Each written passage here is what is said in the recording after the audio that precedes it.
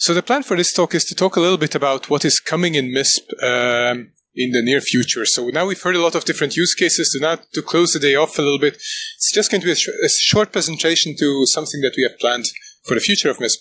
So first of all, one of the things that is going to start happening soon, and it kind of started happening already a while ago, is we're going to be entering a phase of a massive rework for MISP for some parts of it. The idea is that we want to take some of the frameworks that we use in MISP and move to a more modern version of it over time. So generally this means that we want to basically change the backend to CakePHP 3.x and move the UI to a more modern version. So basically have Bootstrap 4 support. Our current UI is kind of ancient. So I think the time when we moved it to Bootstrap 2 was in 2013, and we're kind of sticking with that for a while. So it's a good moment to do that. Now, we want to use this change and this upgrade to actually get rid of a lot of the baggage that we've been carrying around for ages and ages with us. So it's a good moment for us to do a little bit of house cleaning, basically. Now, some of this work has already started behind the scenes, and I'm going to talk a little bit about what we've planned and what the ideas are behind it. So, first big caveat, the downside of this entire upgrade for the users out there will be that for the first time ever, a Git pull will not suffice for upgrading your MISP when this happens. So that means we're going to have upgrade scripts. You will have to execute those instead of running the normal update button. This will be a one-time thing. Once you upgrade to this version, from now on we resume the normal operations and you will keep updating the normal way as we did before. That means that this will be on a separate branch on GitHub. Now, with all that said, one of our main objectives is that whatever we do with this upgrade, all the APIs that we use nowadays are going to be fully compatible with MISP as it is today. So for anyone that is using tools around MISP, anyone that is synchronizing MISP, you won't really see a change whether you upgrade or you don't upgrade. Though over a long period of time, of course, it's highly advised that you do upgrade. Now, something else that we wanted to do with this upgrade was finally get rid of ancient language support in MISP. This has been holding us back since ages. It is a little known fact because we don't advertise it anymore, but MISP actually works on PHP 5.6 still. So if you're running 5.6, it still works fine, and we have a bunch of users that are doing it. We don't want to keep it this way. I mean, end-of-life languages we don't want to keep supporting forever, and we're kind of aching for those new features of those newer, more modern versions of the languages. It's a good moment for us. Also, this coincides well with Python 2.7 going end-of-life. We can finally send it off and wave goodbye and move on to something more modern. So the required versions are going to be PHP 7.2 and Python 3.6 starting when this release happens. But generally, be advised that probably from January 1st on, we won't care really about Python 2.7 anymore. So that's just something that will go away together with the end of life. Now, the backend of CakePHP 3 is quite different than what we are used to until now. So we'll have to go through a refactor before we start with the actual upgrade process. What this means exactly we'll talk about in a moment. So some things that we want to get out of this this whole upgrade. First of all, more performance. Some things that have been holding us back were basically part of the old framework that we're using. That means that whenever it comes to database queries, we did not have as much control as we wanted to have. This will change once we move to a new system. So we're going to be able to boost performance quite a bit there. We also want to move to a more sleek UI. So right now we're basically running some crazy legacy code there that we want to just scrap and move to something more modern. Another thing that we have planned, and this is something that is still in the concept phase, we'll see whether we actually go through with this or not, but currently it's planned, is to have two modes of running MISP. The more we talk to users, the more we see that we have these two separate ways of using MISP. One is basically a sharing hub. So if anyone here is connected to MISPRIV or MISPRIV instance, that's a typical sharing hub. You have a bunch of different organizations exchanging information. On the other hand, behind MISPRIV, we have a bunch of internal MISP instances.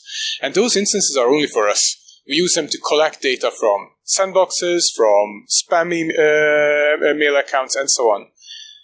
One of the downsides is that we basically have the full-blown ACL for these systems as well, even though we know we're the only users of it. So we kind of want to have two modes of operating MISP. One would be a cut-down version that is more for what we call an endpoint MISP, which is internal to your own organization, and that would basically not have to go through these extra hurdles of retrieving data for each of the users, so everyone would kind of be like a site admin on that system. On the other hand, we want to maintain how the sharing MISP work as of today. So this way you would be able to run your MISP in two separate ways depending on what your use case is. We've heard quite a few organizations nowadays talk about using MISP for threat hunting, for example, so taking MISP with them loaded with data that they use for hunting. To a customer, for example, this is a typical use case where it's not a normal sharing scenario. So you don't want to be limited in how you access your own data that you're carrying with you, for example. So that is basically one of the things that we want to do there. Now, to talk a little bit about the process, how we are going to approach all of this. First of all, we split it into 4 phases that I'm just going to go through. First of all, we're going to be tying off some loose ends first. We have some larger features that are pending for a long time, so we kind of set our mind to it to, first of all, close this off before starting anything big behind the scenes. So one of those is basically a feature called Zoidberg, that's the branch what it's called, so it's kind of cryptic. So basically it's a feature that Sami has been working on for a bit over a year now, I think. And we faced some major blockers there for a long time that are now resolved. The idea behind this feature is that we're going to get first seen, last seen on each data point. That will allow us to put more of a time-based aspect on any data that we have. So it's going to be optional. It's going to be in addition to the current timestamping that we have. And the idea is if you want to basically include the data of when an indicator was active, your only means until now were basically sightings. Now, that meant that you had to basically set 2 sightings to set a time range.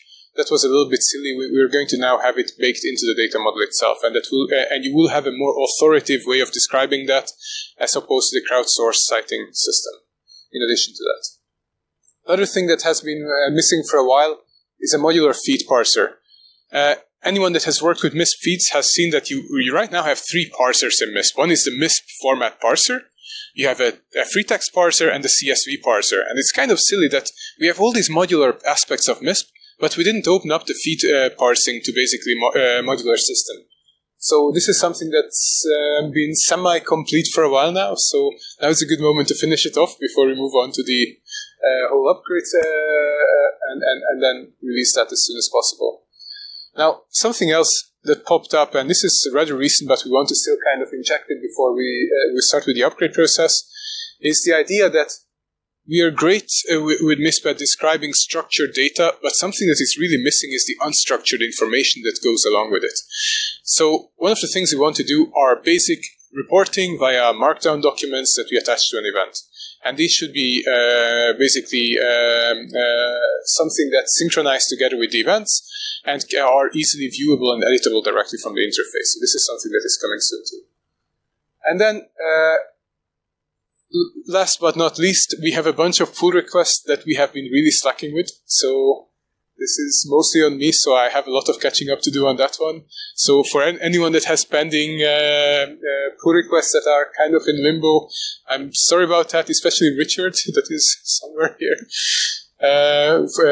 It's been neglected for too long, so that should be done soon.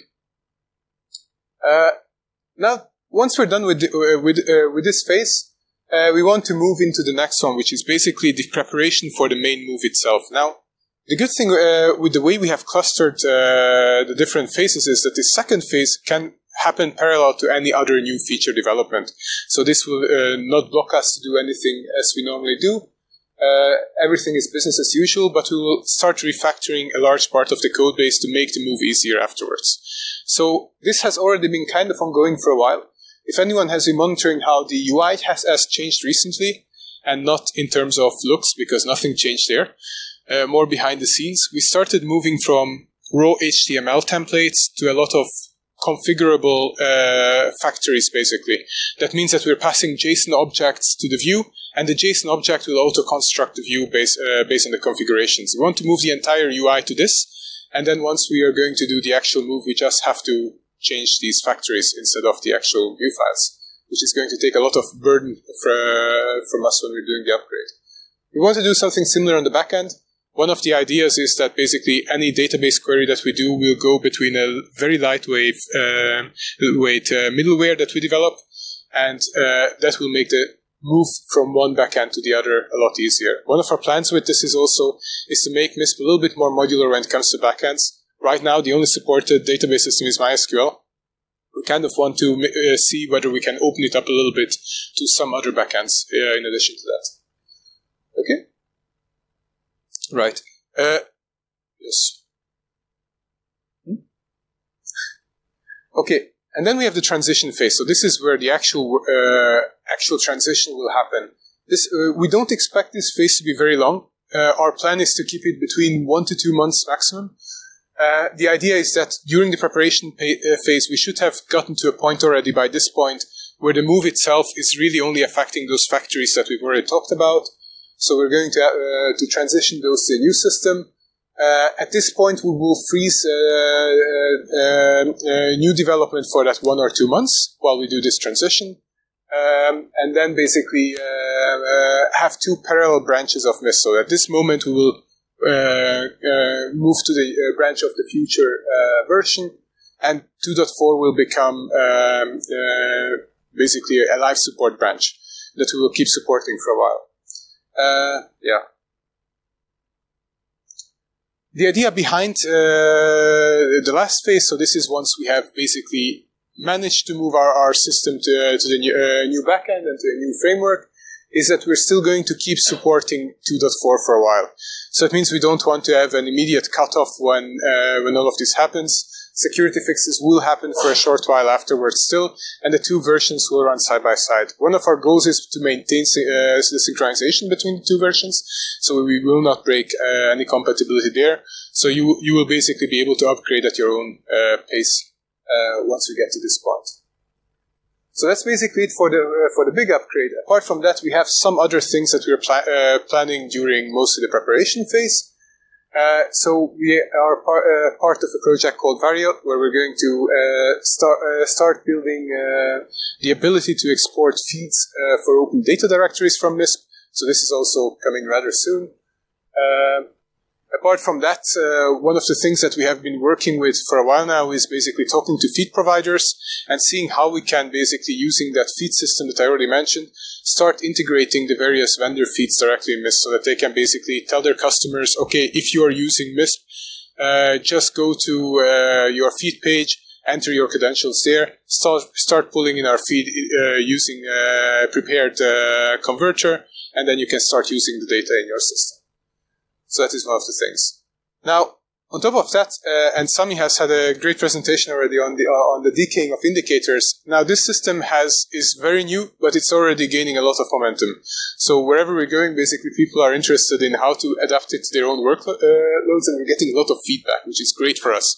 So one of the things that we want to do, basically, is to use that feedback to further improve the system. So again, anyone that is interested in this, let us know about your thoughts. Let us know what is missing for you and how we could improve it.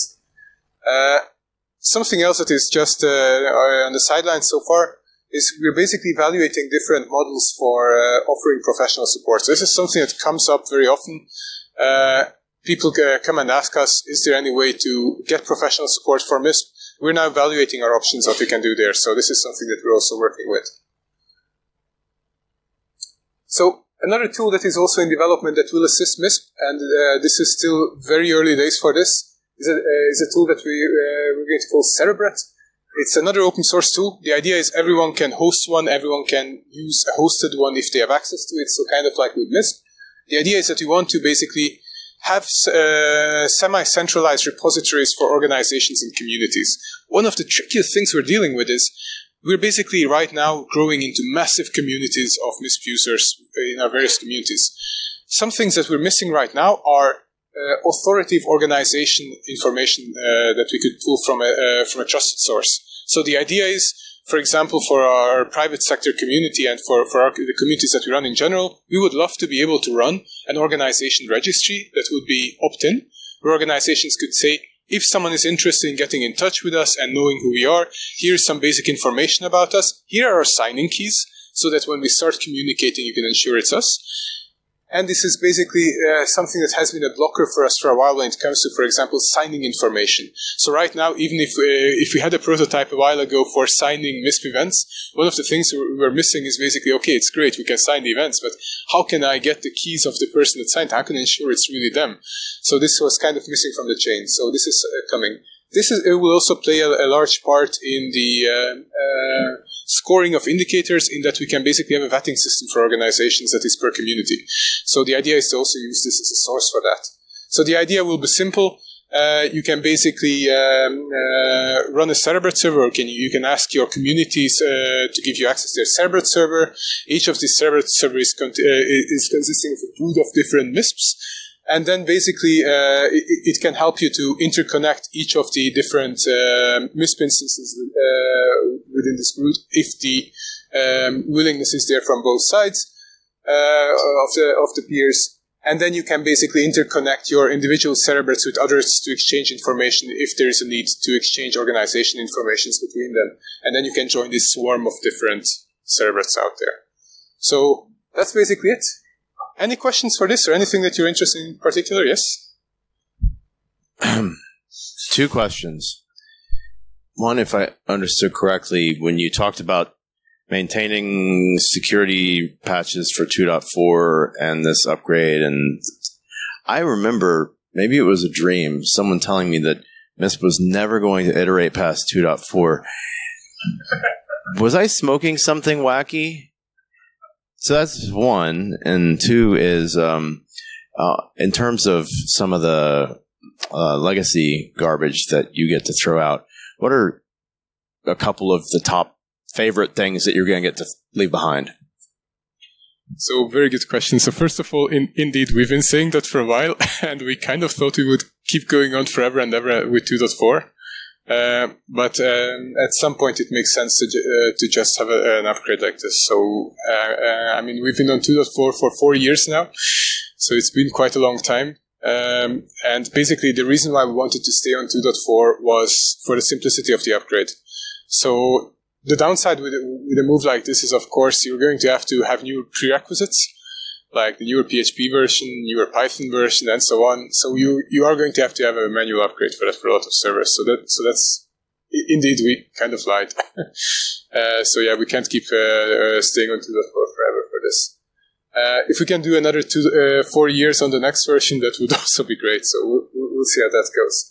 As for some of the top features that we want to scrap, I mean, most of the features that we want to scrap, hopefully you don't know about, because we've had a bunch of endpoints in MISP that haven't been documented for at least 5 years nowadays. But they're still there, because we still know of some legacy tools that are written 7 years ago, and those legacy tools are still using an endpoint that we have no idea whether they still work or not, because nobody's touching them really. So, for example, some examples of that, if I don't know, is anyone here using the events/XML endpoint? So this is not the XML format that you can request the data in. It's literally an XML endpoint in MISP. Is anyone using that, for example? Okay, luckily not. So it's still there. It's still a massive part of code that we just want to get rid of. And it's, from what we're seeing, nobody's using that anymore, and it's not documented. So we're full of endpoints like this that we kept for ancient legacy reasons that we would love to get rid of. Any other questions? No? Maybe you should mention the new community JSON file that we have in MISP. Indeed, so that's something I've forgotten. So there is another initiative that we've already kind of started in MISP. It's a feature called community lists. In MISP right now, it has 4 communities which are all run by us. So we just kind of crammed our own communities in there as a first example. The idea is very simple. We want communities to be able to self-advertise through MISP. So the idea is that very often when we go to trainings, when we meet other users of MISP, they come to us and say, okay, that's great. We have MISP installed. We're perhaps getting data from you guys or not. Who else can we get data from? Which communities can we join? And our answer is, we have no idea. We don't know who you're eligible for and what communities you should be part of. But very often these communities, even if they have requirements on who can join them, would love to be able to just say to their users, okay, this is what you have to do to join us.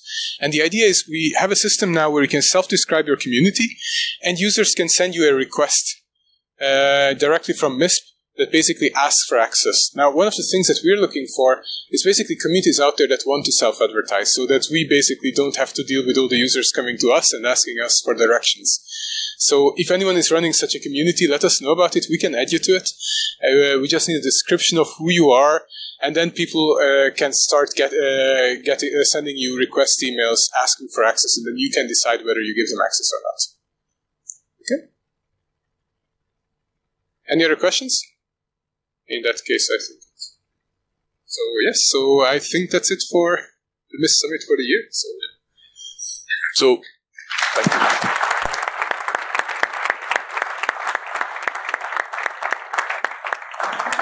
So thank you everyone for joining us, and we really hope that it was useful for you.